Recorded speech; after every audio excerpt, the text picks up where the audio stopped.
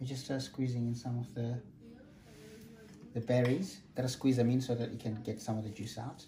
And then, right, just adding some of the botanicals to the drink. So I broke up the cinnamon sticks. And here we've got some berries, some cherries. We've even got stuff like cardamom seeds, which are used mostly in cooking. But cardamom seeds release a nice scent and flavor into the drink, so that it's just not a boring gin. Most of the ingredients actually are just spices and some leaves that you will use for cooking. So you've got those spices, guys, in your kitchen. Start raiding your kitchen now and run to your local Tesco's. If you're in South Africa, your local Checkers or Pick n Pay. And you can either use, can you use fresh orange juice, or does it need to be dry or dried? You can use fresh oranges, but the peel, the orange peel, so that you can get that zest effect, and also like bend it slightly, and that usually that flavor, that sort of bitter flavor you don't like to taste in the drink, it becomes a bit and what gin flavor are we using today? We've got rhubarb and ginger, which is quite lovely. Is there a reason why you prefer to use a flavored gin? Can anybody use like a normal plain, like your London dry gin or your Gordon's gin, or any other, or is it because this one's got a little bit more flavor than? Well, gin traditionally is a very nasty drink, so the idea of adding botanicals was to give a flavor to the gin. But now people are cheating by bringing in the gin already flavored, but I still like the taste and the texture that you get with some of the botanicals in the drink.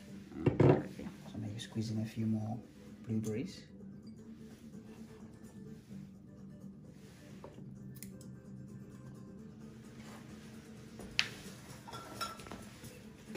We've got also some cucumber mint and light cucumber and mint tonic water, which also adds a bit of more flavor. That's for you gin lovers over there. Do we add ice or? Traditionally, yes, but we're in Wales and it's really cold here, so I don't fancy ice in my drink today. Okay, so guys, you can add ice if you're somewhere hot like South Africa, just to give it a little bit extra coldness into your drink. But we are in the middle of the winter in Wales, so which is why he's just using obviously gin and the tonic that's already been in the fridge, so it's chilled enough. And you're probably gonna stir that, or there's a straw in the, there's a straw in the bolster, yeah, in the drawer there, and then he's gonna give it a little bit of a stir.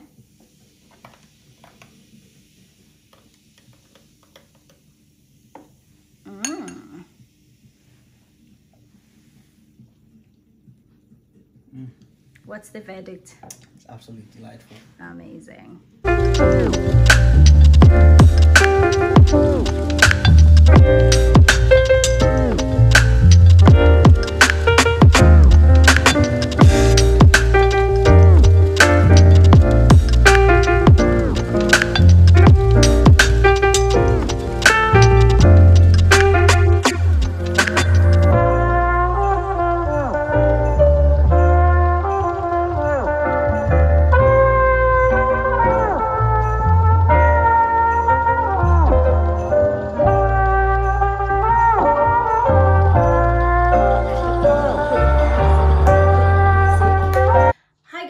Welcome back to another Vlogmas, and I know on the last video, probably not the last one but the one before that, I promised you guys I was going to show you how to do mulled wine.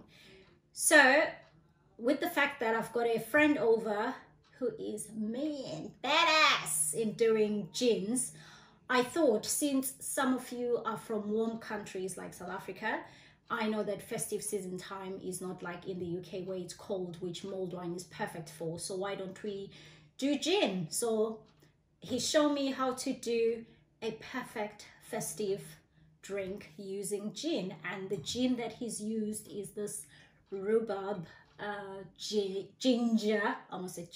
ginger gin, which we got from Aldi at a bargain for, I think, was it £14 a bottle? For £14, even saves you money. You know, nobody's got money during pandemic.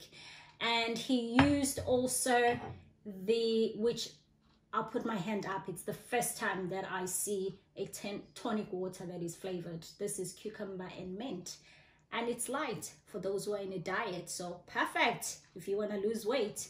And on here, it's some of the spices that he's used, and also it wouldn't be a gin without blueberries. The only thing missing is the mint leaves, which we couldn't get. I think it's off season or something. I even joked that we might use a spinach leaf, but he told me off. So there we go, a perfect gin. I might have all of them actually. Cheers. Nice. You're gonna love this. Honestly, the flavors that are busting in my mouth. I just want to have more and more. But anyway, let's finish shooting this video and then I can drink some more.